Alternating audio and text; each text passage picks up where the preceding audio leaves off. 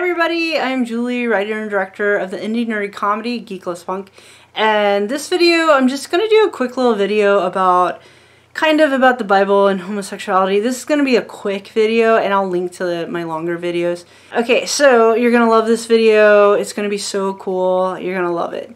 Welcome to the Julie Show. I made a really long video called the Bible and homosexuality and I got a comment. Okay.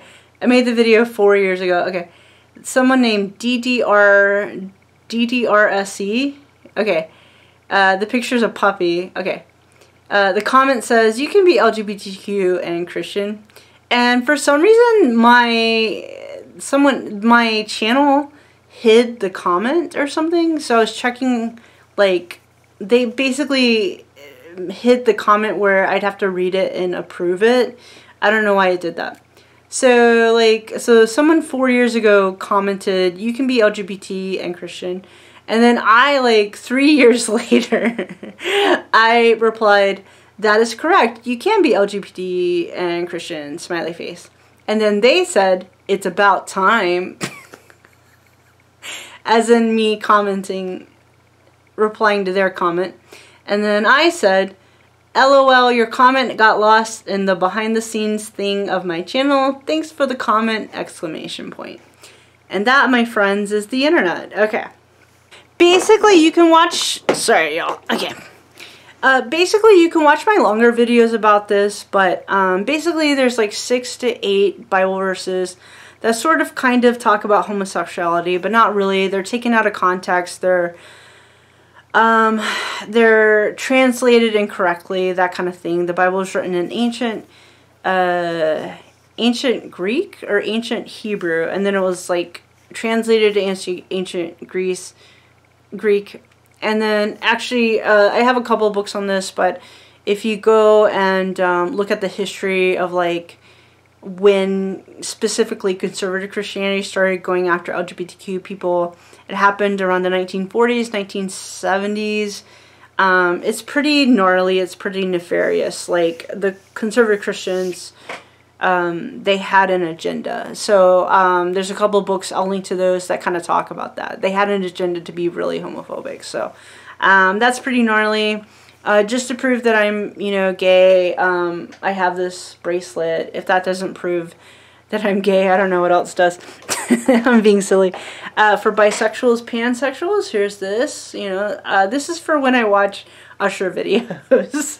I like a little eye candy. Okay, so that's the bisexual flag. Okay, so yeah, basically the verses are taken out of context. You can watch my other videos about that. And then there's like 10, 15 books that address the 6 to 8 Bible verses. So this is the newest book. I saw her speak, really nice lady. Sandy Turnbull, God's Gay Agenda, Gays and Lesbians in the Bible Church and Marriage. Just to let you know, if you're not Christian, this book is very Jesus-y.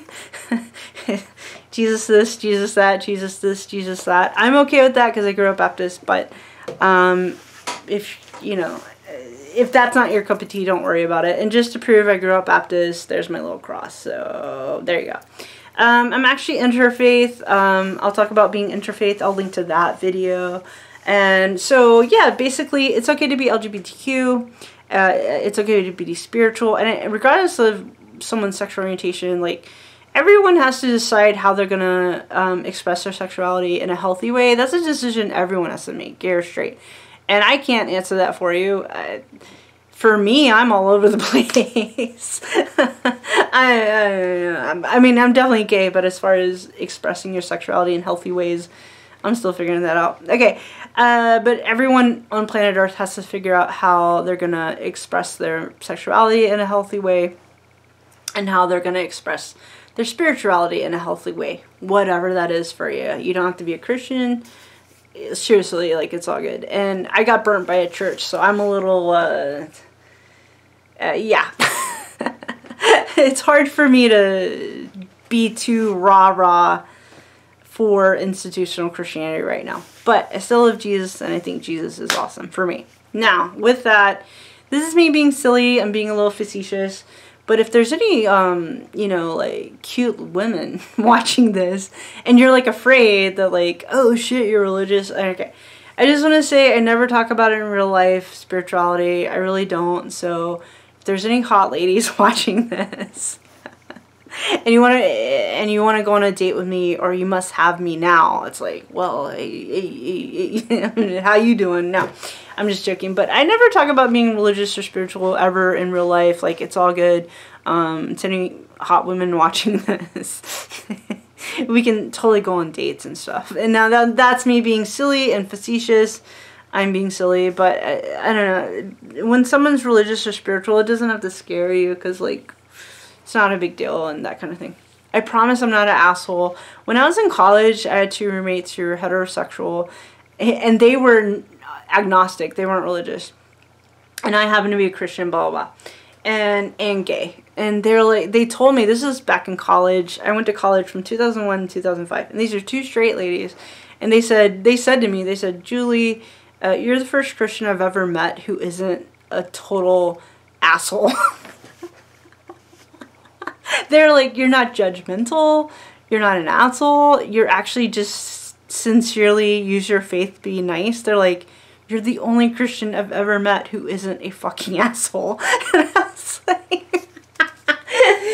it was 2 straight ladies saying this to me. So, and one of my roommates, she got interested in spirituality in general. Like, she was trying to pick her path. Like, she went to a Jewish synagogue. She's trying Buddhism. Like, she's trying to figure out her path. And that's the thing. That's all I'm saying. It's like, you don't have to be a Christian. You're fine. I would actually say be careful, you know. But I would just say, like, every human being on planet Earth has to figure out how to express their spirituality in a healthy way and how to express their sexuality in a healthy way.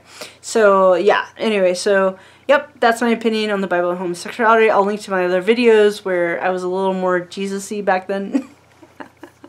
Because I don't know, you guys. But there you go. Alright, thank you so much for commenting to the person who commented. I love you all. Yeah, have a great night. Love y'all.